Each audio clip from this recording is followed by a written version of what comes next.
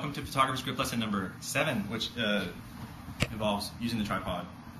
I use these quick release plates because a lot of times in the studio I take the camera on and off the tripod to do handheld things in a hurry, to get detail shots and to follow people around if I'm shooting a portrait.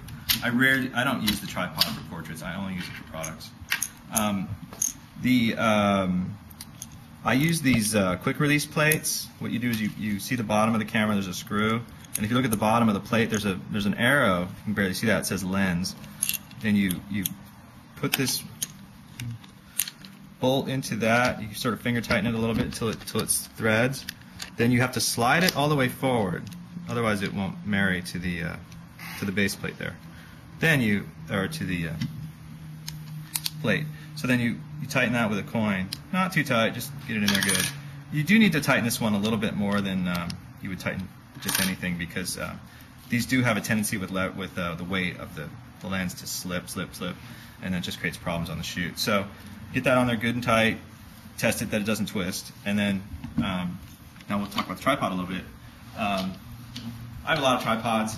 I'm also infamous for losing tripods on location, so be careful. This tripod, the Manfrotto, it has these like little latches, so you would open it to the appropriate height on the legs. I tend to extend the legs at least one first. Always do the bottom leg before the second leg.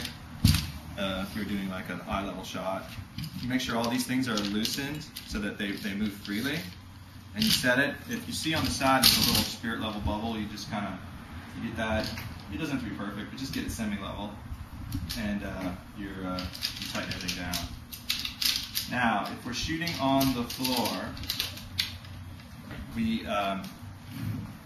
one nice thing about the tripod is we can go really low and flat. So I would lower the legs. You can just lower the legs like this, one at a time.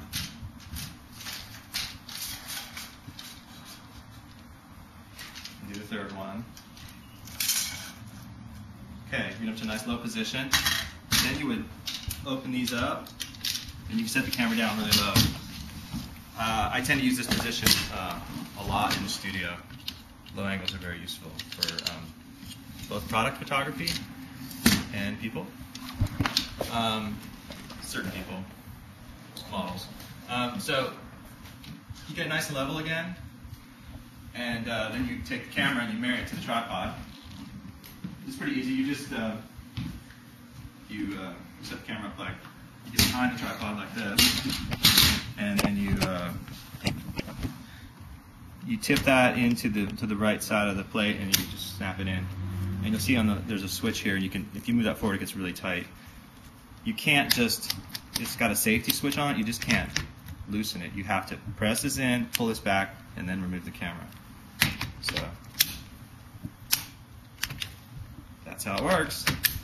To do a vertical position on this head, you would I like to keep this back switch towards me, because then it's really easy for me to adjust.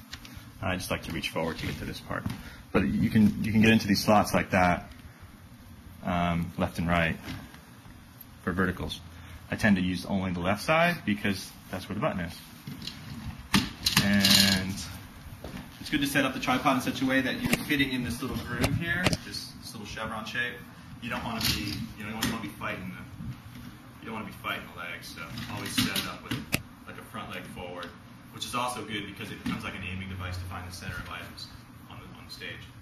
So that's it. Your tripod 101. One more thing I guess I should mention is tripod frictions.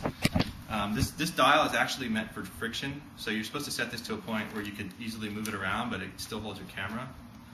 And you can crank it down and crank this one down. This keeps it from spinning. So don't want to make it too tight. Then if you wanted to raise and lower it on the back of the tripod, there's a dial here that has a brake on the center post. And then you just roll this back till you get to a point where you like the height, and then you secure it down with this switch. That keeps it nice and secure. One thing to remember, like if you really wanted to go high, it's much better to use the legs and not the center post because the legs are more sturdy than the center post. So sometimes you'll see guys, you know, kind of amateurs. They'll have their tripod extended way up like this, which is lame. You don't want to do that. What you'd rather do is keep it low and instead just adjust your legs to get the height that you want, which is like that. There it is.